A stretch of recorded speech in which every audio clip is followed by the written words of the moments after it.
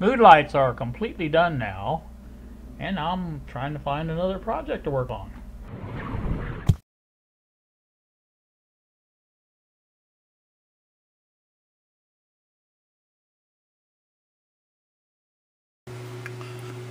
Alright, well, I have some light here for the unveiling. There's one side, and there's the other. Both of those are mounted up there now. So, you know, all I have to do now is run the wire here that's going down straight through here over to that side over there and down, and then I'll put the switch in there. Thinking about painting the switch. I don't know. Everything else is painted on there.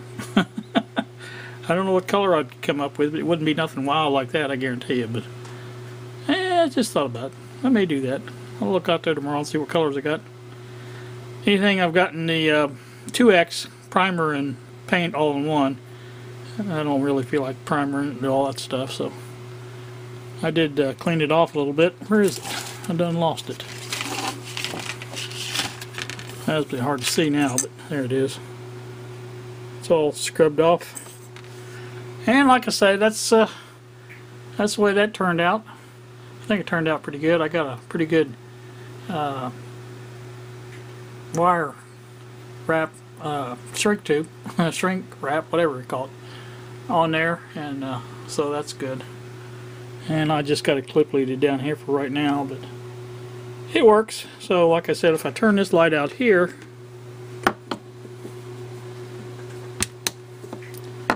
you can see the back up a little bit. That's about the light I usually get. It's similar, so I'm happy with that. And like I say, there you can see they're up there. That's my mood lights, and I like that. So I think it's a success. It will be when I get the switch in and everything else. But that's the easy part. I've got the hard part done, and it's 11. Looks like 11:50 from what I can see of the clock. So working late. You know how I like to work late once in a while. I hadn't felt like we're working late here lately, so I thought I would do it tonight. So I don't know, I'll post this sometime tomorrow probably, after I get everything else done. And maybe something else with it. Alright.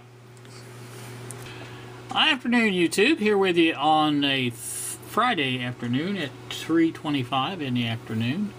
It's a day where I don't have to get Kylie, and I'm home alone, as it were, and I'm just finishing up my little project here. I guess you can see that right here. That's my switch, and it works really nice. Off, on. See if you can tell any difference there when I switch it off. Yeah, there you go. Now let's switch it on. It should switch, yeah. 0.4. So that's about right. So let me show you on the other camera what it looks like when I turn it off and on.